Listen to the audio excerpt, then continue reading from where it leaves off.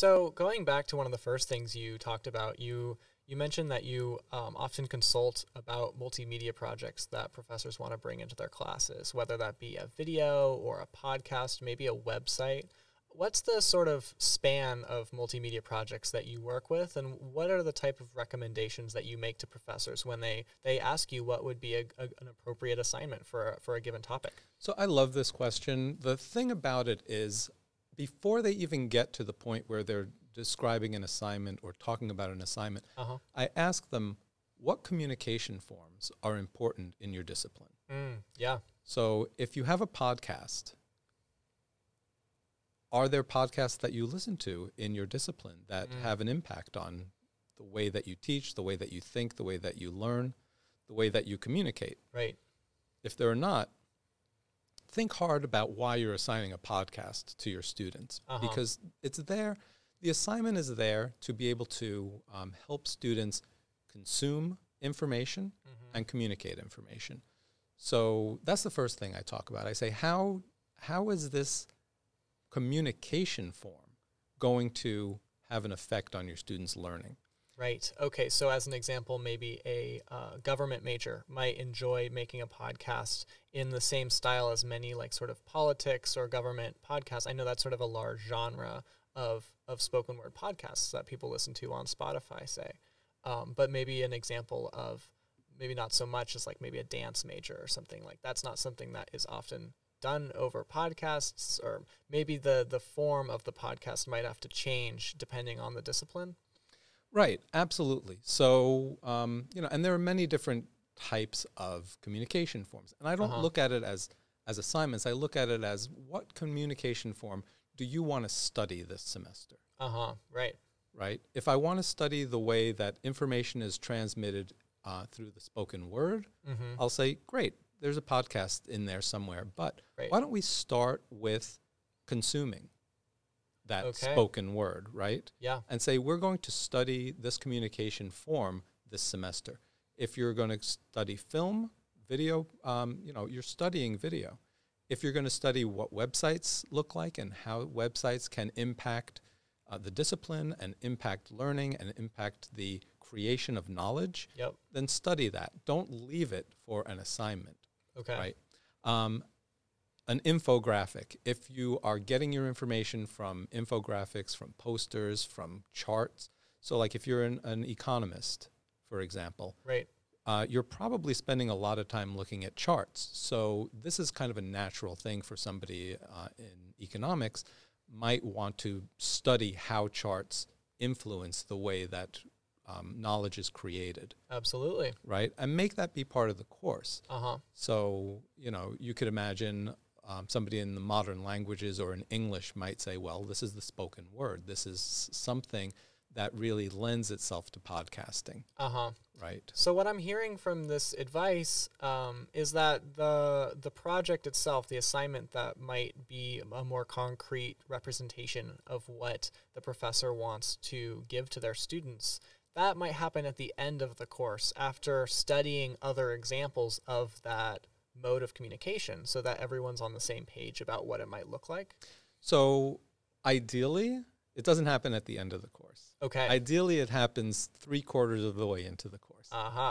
What happens at the end of the course is for them to take that assessment, to take that communication form that they've been studying the entire semester, and then use the things that they learned to critique their own work. Okay. That's so often not done because they want to, faculty members want to assign a final project and then have that be the end-all and be-all. But that really puts the emphasis on the product. And I prefer to put the emphasis on the learning about the communication form. And if you have some time at the end of the semester to do something like peer review, self-assessment, and reflect on that product that you've created, that's really, from my perspective, the best thing that you can do. And again, making your making that really explicit to students and really communicating why you're doing it in the order that you're doing it is going to really increase learning, and it's going to improve the relationship that you have with your students, because they understand why they're doing these things and they understand the value of what they're getting out. And that communication is going to really run through your entire course. Uh-huh. I love that idea of having students critique their own work and learn from the product that they created in the end.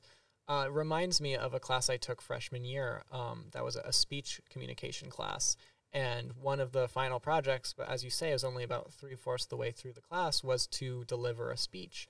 And then one of the last assignments in the class was to watch a recording of us all giving the speech and basically run through a rubric and decide, like, if we felt like we hit the different points on the rubric, what we would improve if we did the speech again. Is that the sort of critiques that you're talking about? How would you structure a critique for students to learn from that work that they created? So there are many different ways that you can do that final self and peer assessment. Uh-huh. One thing that I really love to do, if we're studying communication types, that certainly works. It certainly works to critique how I could have improved things, what the best thing was, what the part that needs more work on is. Right. But I like to focus on storytelling, and I like to focus on the storytelling that each communication form brings, like the power that each communication form has in telling stories. Right. So one other option, and it's been getting a little bit more leverage lately, it's been getting, people have been using this more, is to really analyze how a different mode of communication would make that story different. How might this story look if I didn't say it if I didn't do it in a podcast, for example, if I did it in a video, or if I did it on a website? Right. How would that change the communication? How would that change the story? And that opens people's eyes up not only to the way that they've done a particular assignment, but it opens their eyes up to different ways that they can apply the same concepts to different communication forms. So yeah. I really like that as an option for students in that last segment of the class. I love that because I know a lot of students at William & Mary are taking classes that are out of the zone of material that they'll probably be using post-graduation, and knowing that they'll be able to use those skills in other situations, apply some of those lessons to other projects down the road would be really valuable. Yeah, I mean, think about it. The gold standard at college when you're asked to do an assignment is a 5-page paper. Right. Nobody gets their information from a 5-page paper today. I don't. Nobody. You get 80% of your information from multimodal forms of communication. Right. Right. So the more faculty members can be adept at assigning these things, at helping students understand the communication that is inherent in these forms of storytelling, the better they're going to prepare their students for what they're going to be doing in the future. Right.